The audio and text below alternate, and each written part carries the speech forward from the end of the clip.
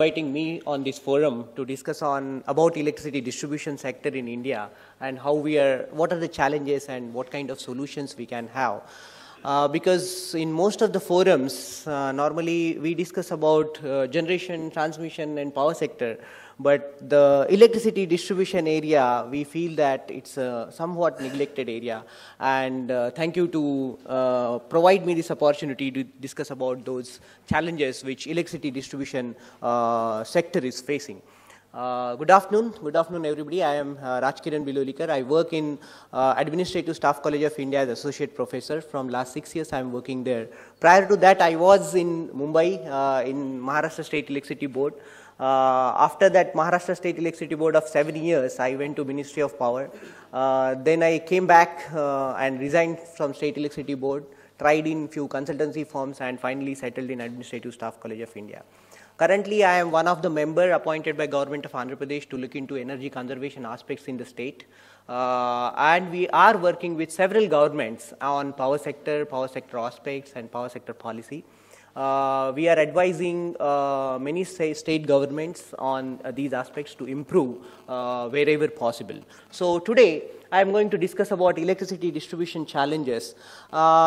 Since 1991, I am hearing the same thing that reforms are there and we have to do these things and we are going to take care of all these things.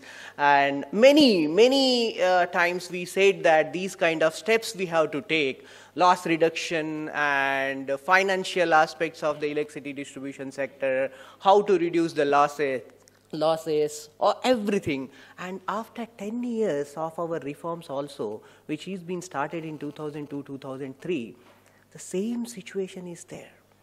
We have the bailout package in 2001 and in 2011 again is the most worst situation than in 2001. So where we are? Did we really do those things? Did we really take those steps to improve the entire segment? Where are we? Let us see.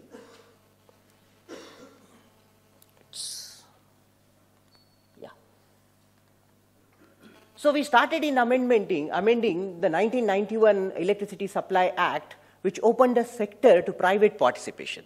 At that time, commercial performance of the state utilities was very critical, with the losses of rupees 25,000 crores, and it was 1.5% of the GDP in 2001-2002. And that was being thought that it was very dangerous to the entire economy of the country, and the ACV debt to central public power suppliers was rupees 40,000 crores. And that's why Government of India announced bailout package in 2001 and suggested many reforms activities, including Electricity Act 2003. That was the preset of Indian Electricity Regulatory Act and Electricity Act 2003. In next 10 years, they have taken various steps. Mega power policy came. 1998 Electricity Regulatory Commission Act and Amendment to Electricity Supply Act came. In 2003, Electricity Act came. In 2001, before that, Energy Conservation Act also came. Many people, even not aware about Energy Conservation Act is there. And energy conservation and energy efficiency is the most intrinsic part of the entire improvement of the efficiency of the distribution sector.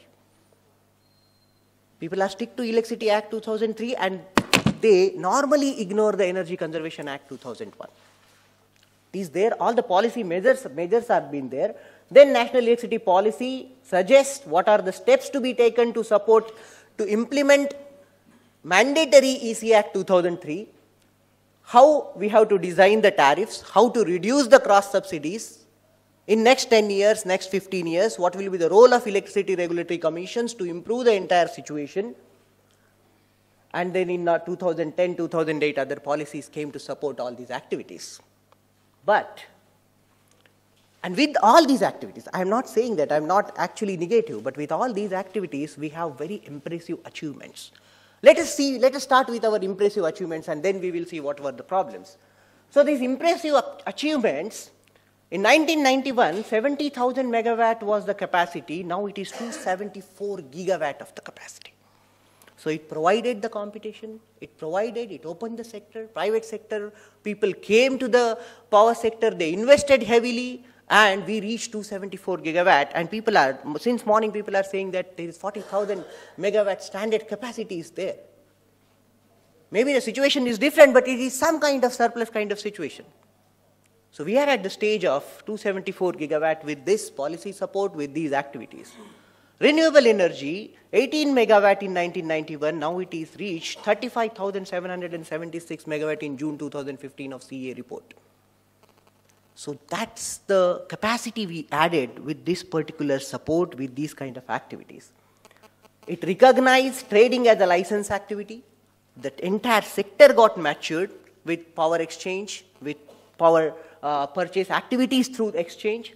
Opening entry into generation, permitting multiple distribution licenses. Mumbai is the best example of distribution licenses, and then it is permitting more distribution licenses. Private people are also coming. Separating transmission from dispatch, trading, and generation. Transmission is totally separated from dispatch. But many states are not actually adhering to these kind of things. Taking an example of Andhra Pradesh only, and even Gujarat, they have separate transmission company, they have separate distribution companies, but they are actually running the entire transmission and distribution power purchase through their own one power purchase company, the power purchase committee, which is actually directing transmission, government generation sector, as well as distribution sector. So as today morning we were discussing about the less government intervention, we should not actually, regulatory commission should be different, but where is this? With all the provisions, governments are not acting in that way. They are not giving that kind of independence, and power purchase is again actually happening with one power purchase committee, which is actually dealing with transmission, distribution, and generation. So that's what competition is created. Environment is being provided, but we are not actually utilizing that particular environment in such a way to create that kind of independent sector. Promoting open access is there. We know the story of open access in the country. Electricity Act led to an active power market, I already discussed. The shift from feed-in tariff to reverse auction in solar, 17.8 megawatt in 2001. Just within 15 years, it reached 3,743 megawatt. Andhra Pradesh, Telangana quoted 5.12 rupees with this reverse auction. We discussed today that how they are reaching with the international funding, international financing they are bringing in, and they are reaching 5.12.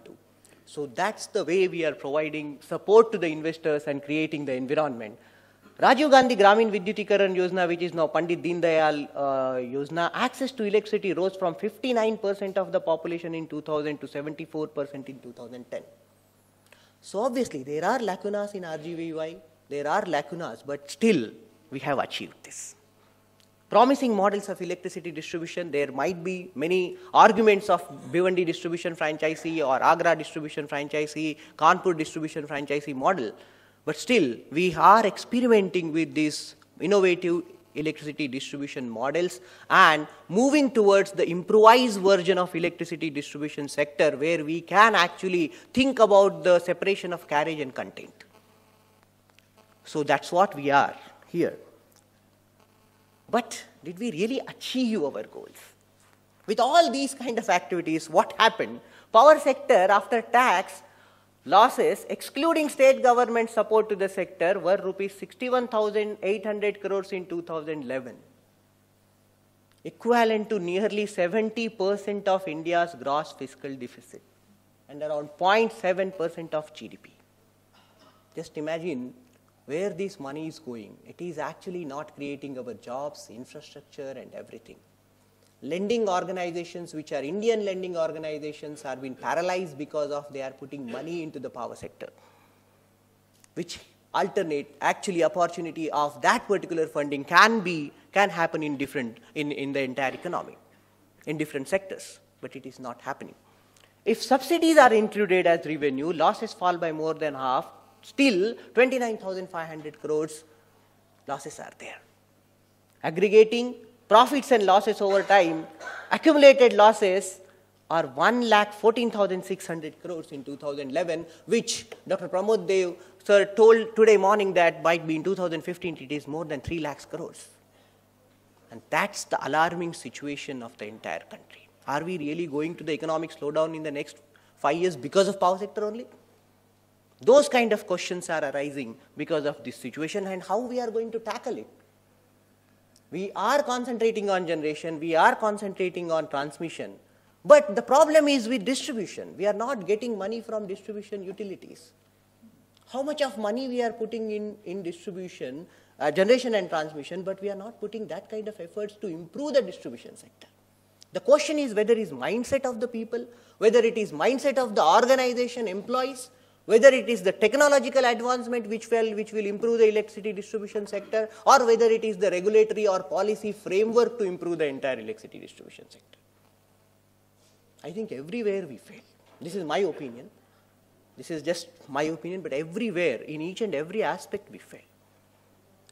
When we talk about electricity distribution. So Discoms and bundled utilities are the largest contributors to accumulated losses with a share of 86%. So this is the time, this is the urgent need where we have to really think about electricity distribution. Just 10 years after being bailed out, the sector is looking for another rescue from the center. It is 4 times larger than before. And what are those losses? I will come to the slide this. What are those losses?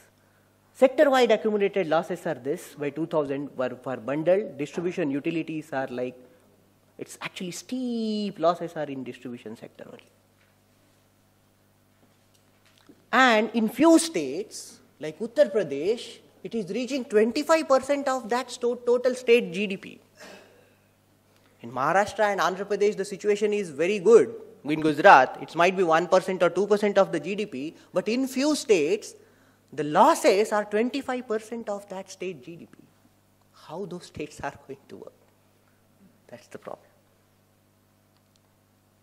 These poorest performers, Uttar Pradesh, Madhya Pradesh, and Tamil Nadu and Jharkhand, the poorest performers, which their losses are more than 20% of their state GDP. And the best performers are Kerala, Goa, Andhra Pradesh, West Bengal, and Gujarat. West Bengal and Gujarat, in 2005 they were abysmal, but then again they picked up and then they improved the situation, and then now they are performing. And Gujarat posted very positive results in last 5 to 6 years because of the leadership.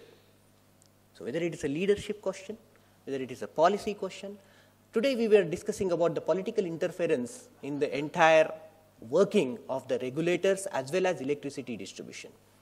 Generation and transmission, according to my opinion, that political interference is not there because it is not directly related to consumers as well as the citizens of India. But whereas distribution segment directly deals with the citizens, and then political interest and political interference will come. So how we can actually reduce this political interference and improve our regulatory framework, that we have to really think about in next decade or immediately for next 5 years.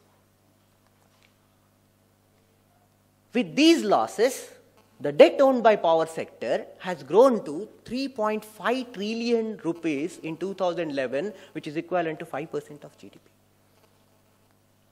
And if debt is 3.5 trillion, what all the banks currently in India, they are involved in this. The debt in distribution grew fastest over 2003 to, in that period, 2003 to 11, at a CAGR of 23% in real terms. It has expanded as a share of total debt from 9% in 2003 to 36% in 2011. The reasons? Dr. Pramod Devji mentioned today that they were actually taking working capital loan, short-term loans. And commercial banks were giving them loans with the just government guarantee, not really thinking about their performance or rating or performance link operations. So this results into this particular situation, and I mentioned that many Discoms have recently relied on short-term loans to meet operating expenses, and it leads into drastic situation. So debt owned by state utilities, Uttar Pradesh 43%, Haryana 10%, Chhattisgarh, Rajasthan 18%. These are the culprit states where really they have taken the working capital requirement and didn't increase the tariff at all. Didn't increase the tariff at all. Now, with the RBI guidelines, these commercial banks are not releasing these loans to these particular utilities, and now the tariff shock is coming on the consumer. So what happened in last? How we can tackle this situation? Funded loans to power sector by banks, Andhra Bank actually increased, 13 major banks, as a share of net worth is more than their net worth they lended.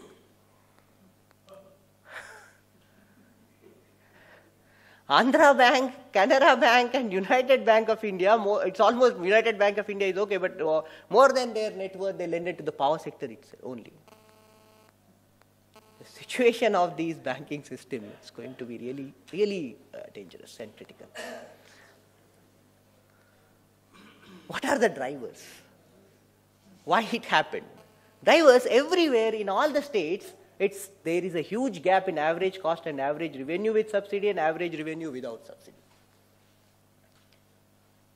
So, its gap without subsidy is there and gap with subsidy is there. And in many states, whatever the subsidy is claimed by state government, partial subsidy is being paid to the utilities, not fully. That is also one of the reasons. Few states like Andhra Pradesh, Tamil Nadu, they got 98% of the subsidy paid by the government. But many states, it's a situation that government is not even paying whatever the subsidy they promised to the electricity utility, creating the electricity utility financial situation more worse. So these are the states: Andhra Pradesh, Tamil Nadu, Maharashtra, West Bengal, Uttar Pradesh. In stochastic frontier analysis model, we have mentioned this with World Bank. I was one of the part of this study. So less efficient is Punjab, Chhattisgarh, Kerala, Bihar, Jharkhand, Uttarakhand, Himachal Pradesh and Assam.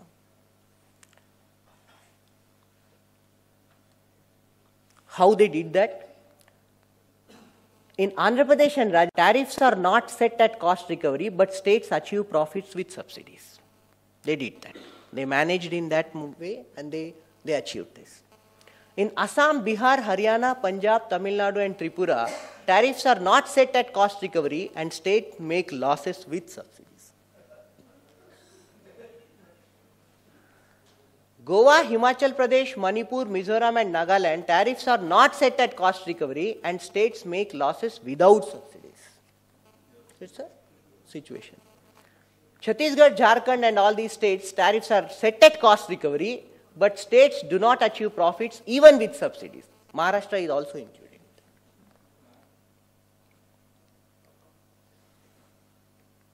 So that's why they have several operational inefficiencies, several collection inefficiencies, revenue model inefficiencies that has to overcome.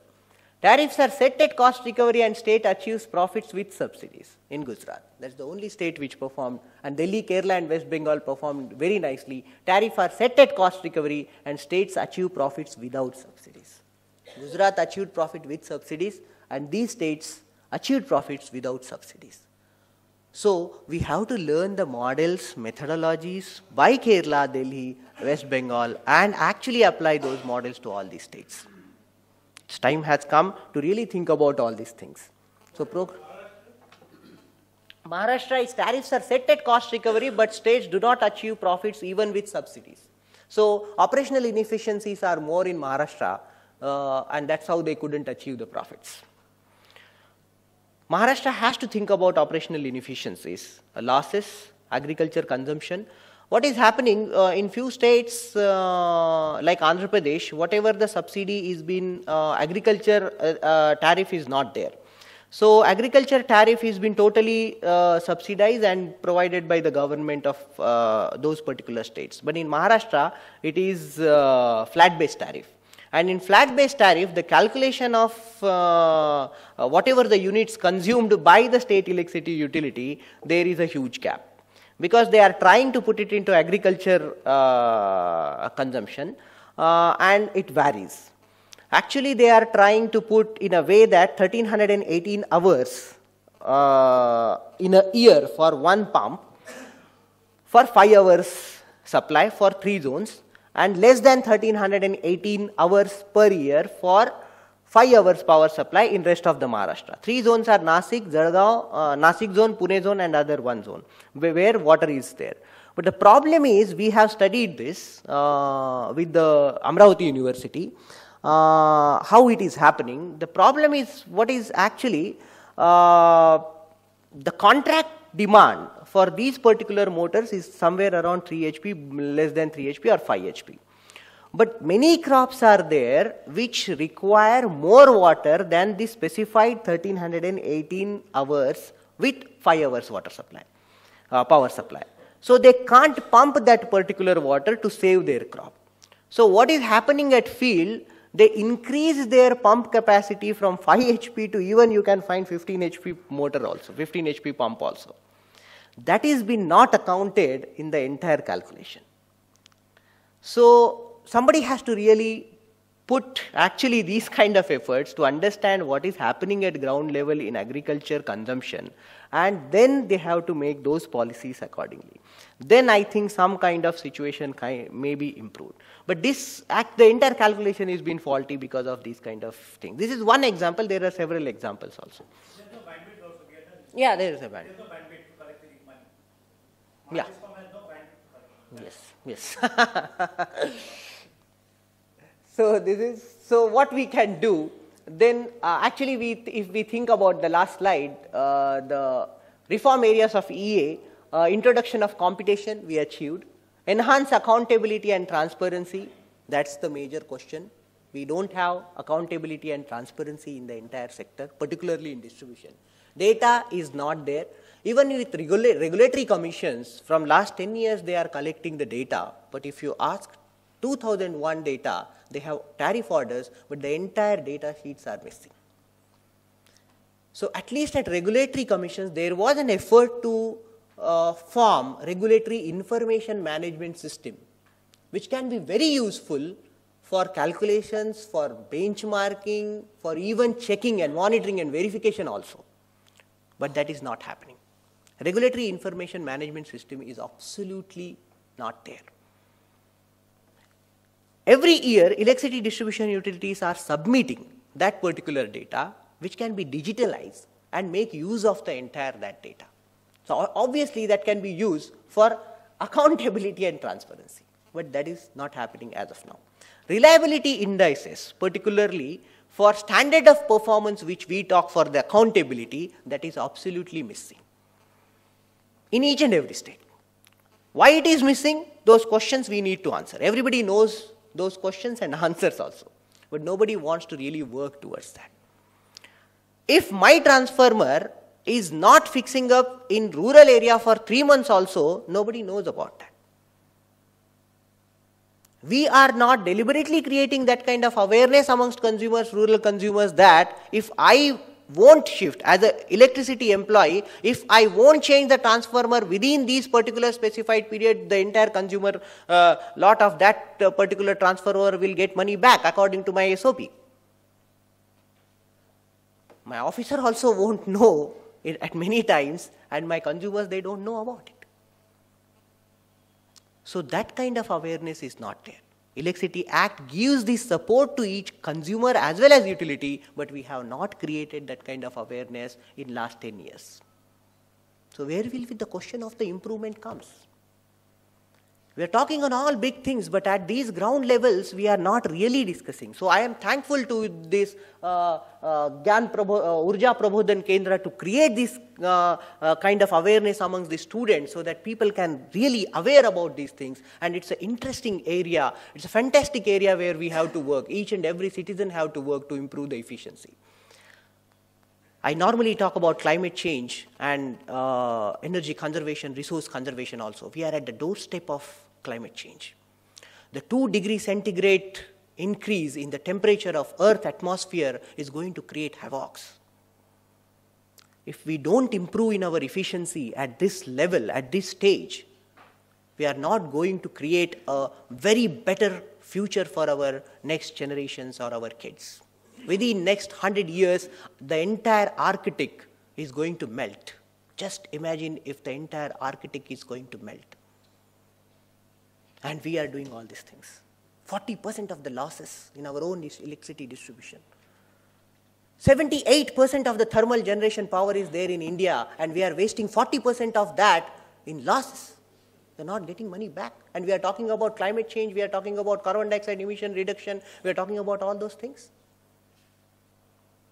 That's where every citizen has to think. Access to electricity and rural electrification is there. Nobody is talking about decentralized distributed generation. There is a policy on decentralized distributed generation. The efforts are not being taken care. Only people are talking about remote villages, but there are so many villages which are 74% of the villages are being electrified, but only 5 hours or 6 hours electricity power supply is there. Why are you not talking about decentralized distributed generation to give them 24/7 power supply? We are not talking about that. Improved customer service and affordability of supply. Customer service, reliable power is an issue everywhere. When we talk about industrial associations, they are the people who are suffering because of the unreliable power supply. Not like residential consumers, sometimes they suffer, but industrial consumers, they are suffering. Voltage regulation is not at all there. You are not maintaining your entire electricity lines properly so that you can really satisfy your consumers. I am not blaming only electricity utilities. Consumers are all. I am blaming entire system. Electricity utility officers are working very nicely. I was employee of electricity board. But that awareness has to be created. That capacity building has to be created. That support has to be there. Promotion of renewable energy, it is there.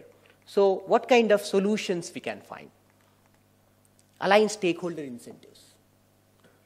Stakeholder incentives, even lenders also, like banks, you align their incentive with your entire power sector incentive.